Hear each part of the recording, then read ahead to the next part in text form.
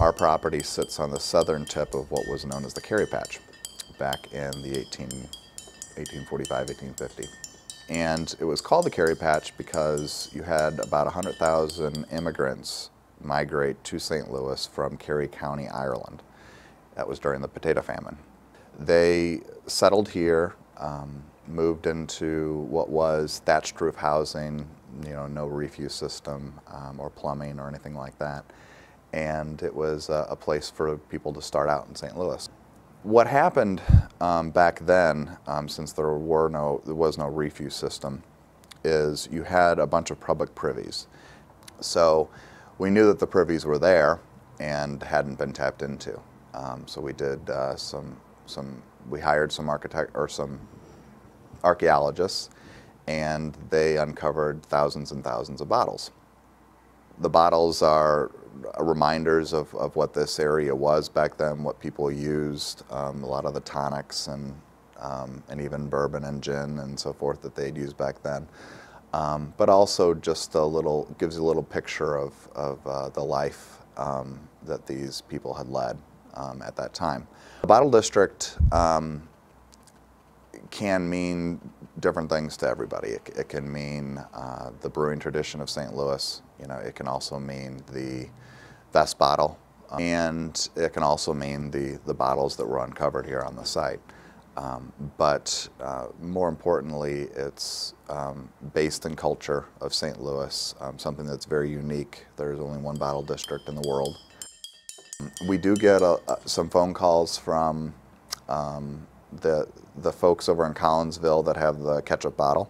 There's a real passion in the Midwest for large advertisement structures such as that, and there's not many of them left. They've been real interested in it being restored, as well as we are, but it's just one more little quirk about the area.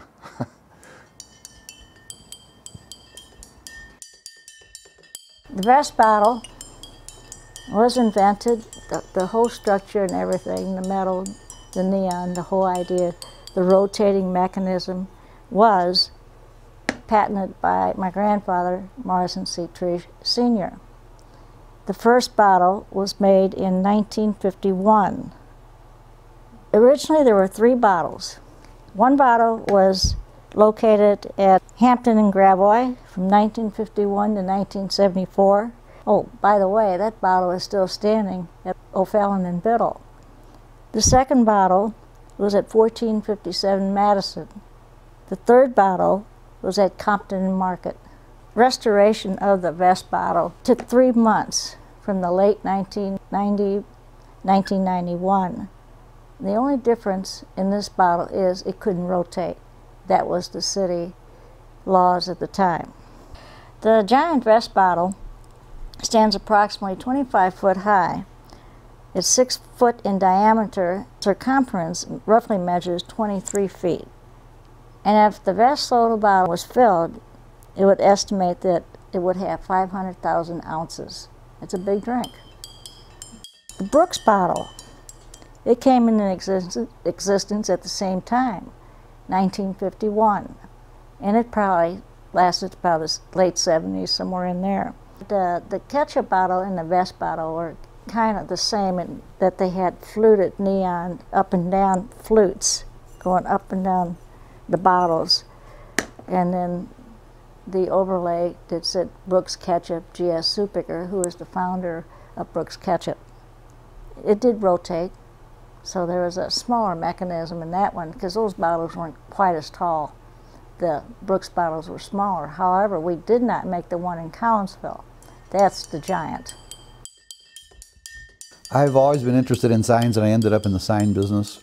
And one of my things that I really, because I liked old signs, I didn't like modern signs so much, I would always go and try to find old sign shops and meet the owners, because they were of the era when I thought signs were really beautiful and interesting. And Jackie Treesh's, I believe it might have been her father or grandfather. I think it was her grandfather actually, because they were in business, I think around 1905.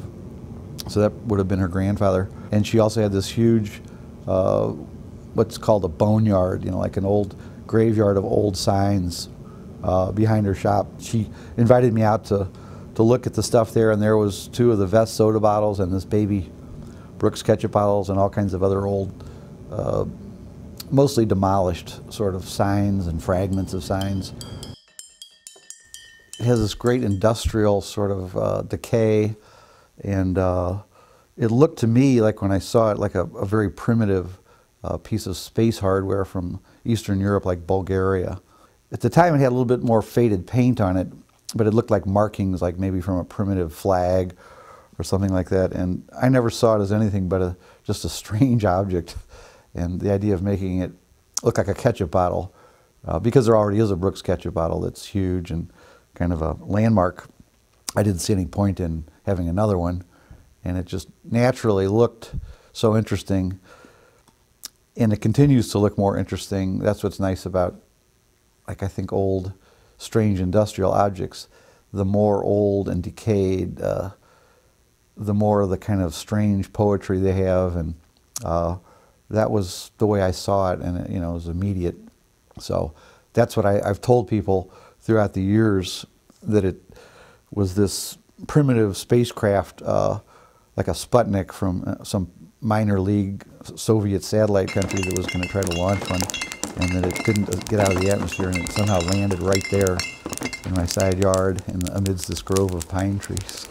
So that's my test to see how gullible somebody is if they fall for that story.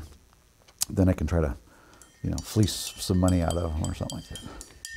The Brooks ketchup bottle was built in 1949 by a company, the GS Superger Company, in order to add a water tower for use in their ketchup bottle factory. Our ketchup bottle is 170 feet tall. The bottle itself is 70 feet tall, and it has an 8-foot diameter cap on it. And it's 28 feet across the bottom, the diameter of the bottom of it. So it's a 100-foot tower with a 70-foot bottle on it. The world's largest ketchup bottle was restored in 1995 after a grassroots effort to raise a whole bunch of money and get it restored to its original appearance.